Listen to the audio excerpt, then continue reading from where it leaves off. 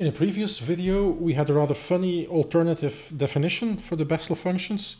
We had this generating function, which is a function of x and t, which is exponential x over 2 t minus 1 over t. And then we said if we expand this as a Laurent series with powers of t, and going from minus infinity to plus infinity, then the expansion coefficients will be a function of x, and namely they will be exactly the Bessel functions of the first kind of order n.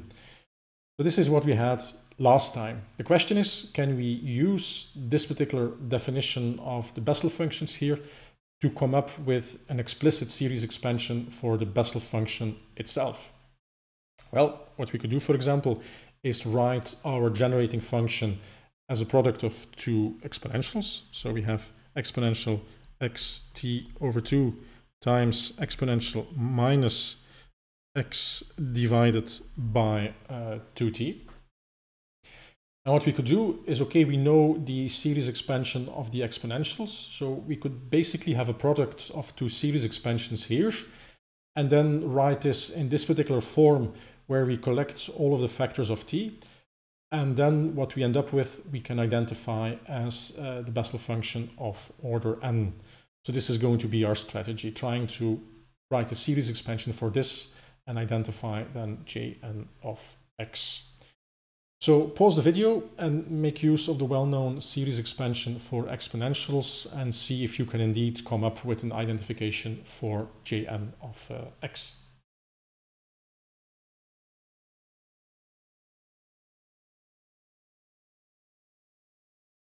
So what is a series expansion of an exponential here? So for our first factor, we have, well, let's call the summation index, let's call it r.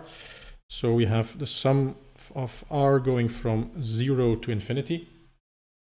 And then we have 1 over r factorial. And then we have the arguments of the exponential to the power r. So this is going to be x over x times t over 2. To the power of r.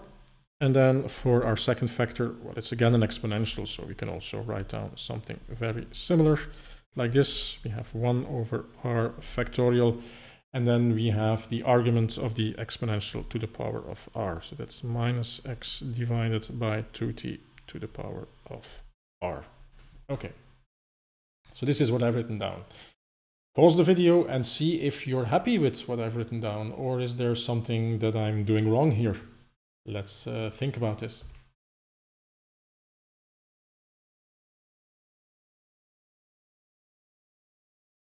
There's nothing wrong with doing the following, with just writing the first series expansion as follows. So we have 1 over r factorial and then xt2 to the power of r. And strictly speaking, there's also nothing wrong with that thing here. However, when we start to take the product of these series expansions, if we use the same symbol r for the second series expansion as we use for the first series expansion, then we will get into trouble because this particular r here has nothing to do with that particular r. They can evolve independently from each other. But if we use the same symbol for both, then we just join them at the hip, and that's not what we should do, right? So if we do it like this, we will be hopelessly into trouble. So we should have a second independent summation index here. And let's call this s. So let's say we have s running from 0 to infinity, 1 over s factorial minus x over 2t to the power of s. So this looks a lot better here. Pause the video, expand the product of these series expansions so that we can finally figure out what Jn of x is. Good luck.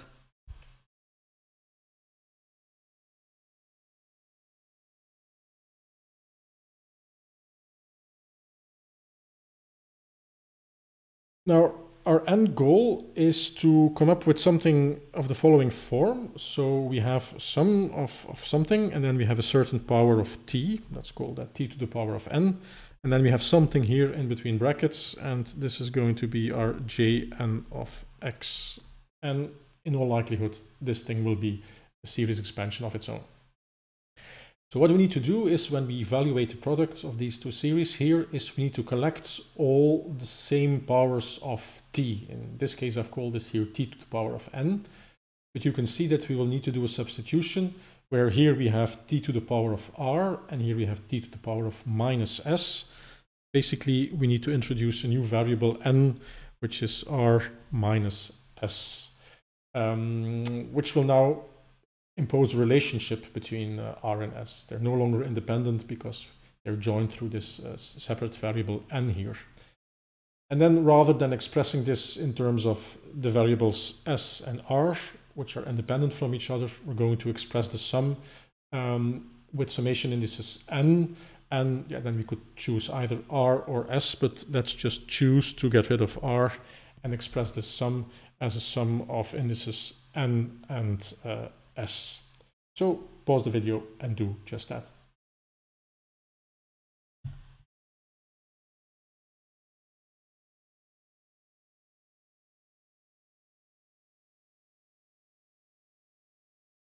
So what we're doing here is actually taking the product of two series expansions, and that's not so straightforward if you're not used to this.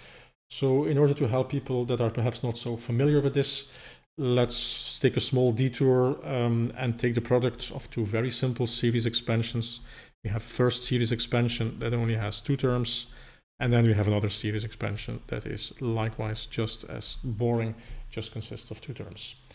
And then hopefully I'm not surprising you by saying that this is A0 B0 plus A0 B1 plus A1 B0 plus A1 B1, right? Okay. Four terms. We can actually represent these four terms in a graphical diagram like this. So say that on the horizontal axis we have all the summation indices for A, which in our case are 0 and 1. And then on the vertical axis, we have the summation indices for B, which is also 0 and 1. And then you can see that these four terms, we can represent them by having these four crosses here in our A-B plane. And we obviously need all of these four terms when we expand this. Now, when we will have 3 terms times 3 terms, we will have 9 crosses in our diagram. But what we're actually dealing with now is a situation where we have infinite terms times infinite terms. So now our diagram has a summation index r here, let's put it on the horizontal axis, and s on the vertical axis, and we will actually have an infinite set of infinite crosses here. So it looks something like this. And it is important that we take care of including all of these crosses in our resulting expansion of the product of the two series expansions. And this also immediately makes it clear that why it's really important to have a separate summation index r and s, because if we had called them the same name, r for example, then we would only have included these diagonal terms in our series expansion where r and s are equal. And then we would have forgotten an infinitely number of terms, which are, of course, very important also. So this graphical representation makes that more obvious why we really need two separate summation indices. So in order to make sure that you have all of the terms in the product of your series expansion, you need to have some systematic way of following them, of taking them all into account. So you can say, okay, first I put s equal to 0, and then I have r running from 0 to infinity. And then I put s equal to 1, and then I take all of those, and I take all of those then. Or you could do it the other way around. I fix r, and I have s running from 0 to infinity. So these are different ways of making sure that you account for every possible term here. You could also start grouping terms which will end up with the same power of t. And this is exactly what we want to do here, because we are looking at a new summation index n is equal to r minus s. So let's just in this diagram illustrate where we have contributions to a certain value of n. Let's start by looking at when do we have the situation where we end up with the power n0. This is going to happen when r is equal to s. So all of these crosses on this diagonal here will give us n equal to 1. Where do we have, n equal to 0? I was getting ahead of myself because next question to ask is where is n equal to 1? Well, here, for example, we have r equal to 1 and s equal to 0. So this indeed will give us r equal to 1. So all of these guys will give us n equal to 1. This will give us n equal to -1, and so on. So here we can come up with a different strategy of making sure that we do not forget any of these terms. We could first run n from -infinity to +infinity. And then for each value of n, make sure that we have all of the correct contributions, that we have them all accounted for. So pause the video and see if you can explicitly write down what, for a given value of n, the limits of s are.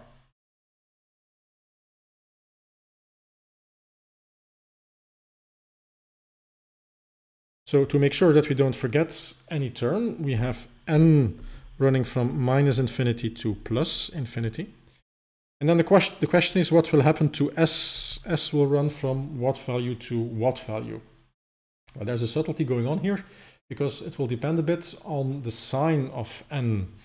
If we first look at situations where n is 0 or bigger than 1, so this is, for example, this line or that line, and then you see if we start here, lowest value of n that we take into account is 0 here, so s will run from 0 to infinity. Also here, when n is equal to 1, s will run from 0 to infinity. So for all positive diagonals, if you want, s will run from 0 to +infinity. But unfortunately for negative values of n, it's a bit more complicated, because let's look at what happens when n is equal to -1. Then the first value of s that we have is 1. If s is -2, then the first value is -2. So in general, if we have a negative value, s will run from -n, which will be a positive number, from -n to +infinity. So the lower bound of s is a little bit complicated and depends on the sign of n. But nevertheless, this will allow us to rearrange the terms into a form that will make it easier to identify a certain coefficient of a certain power of t. Because what we're going to do is we will have n running from -infinity to +infinity, and that will collect all of the terms that have this certain power of t. And then we just group what we have left.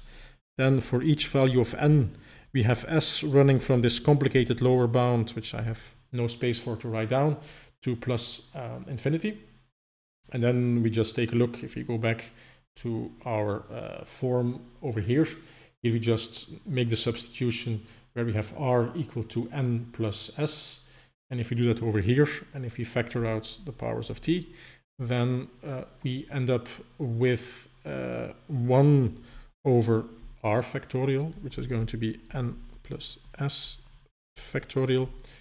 Then we have x over 2 to the power of n plus s, used to be r. And then we have 1 over s factorial. Then we have minus x over 2 to the power of s. Okay. So we're starting to get where we want to be, because remember, this guy will be our Bessel function. One thing which is personally bothering me from an aesthetic point of view is this very complicated lower bound here. Wouldn't it be nice if we were just able to say that the lower bound is 0 and be done with it? But if we pretend that the lower bound is 0, then this means that we should also include this term in our series expansion, and that term, and that term. And of course, we shouldn't do that because these terms are not part of our original series expansion, are they? But if we happen to look at the coefficients that we have for a certain cross here on the negative side, let's see what happens, for example, for the case where n is equal to -1 and s is equal to 0. So if we were to pretend that we also include this point here, it's n -1 and s 0, what is then the coefficient that we need to fill in here? And more specifically, the value of 1 over n plus s factorial. This is going to be 1 over, well, -1 factorial. Now, what on earth is minus 1 factorial, you might ask? Well, there is a way to generalize factorials to all sorts of funky numbers involving gamma functions, which we're not going to talk about here. But the nice thing about that expansion is that a factorial of a negative number is either plus or minus infinity. So you could say that the coefficients that we end up when we have negative factorials here in the denominator, they don't matter because they end up being 0 anyhow. So we can safely replace the lower bound by 0, adding these extra terms here because the terms are 0 anyhow. So this allows us to simplify this lower bound a little bit. And after that final cosmetic operation, we can just identify what we have here in square brackets as being the series expansion of the Bessel function of the first kinds of order n. So let's just collect here some terms.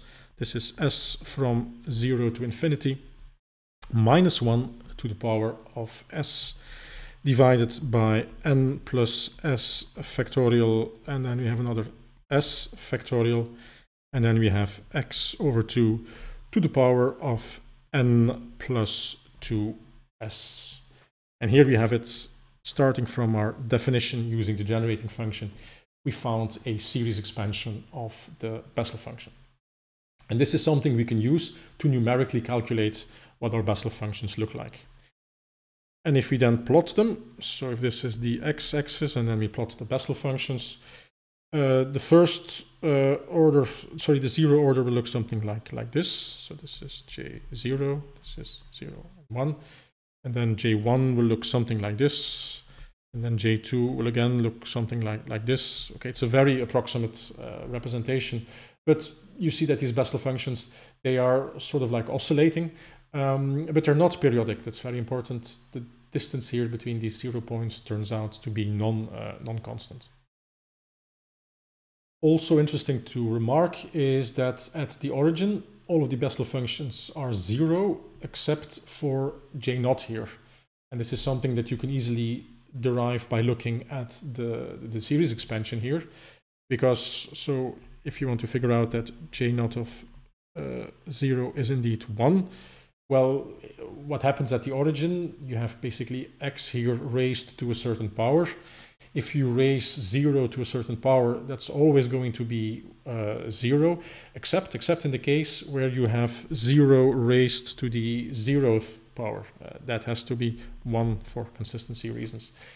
When do you have 0 raised to the 0th power? When you have n equal to 0. So this is the only case, the only situation where you will end up with a non-zero contribution when you have the order of the Bessel function equal to 0. So now we finally know what our friends, the Bessel functions, look like.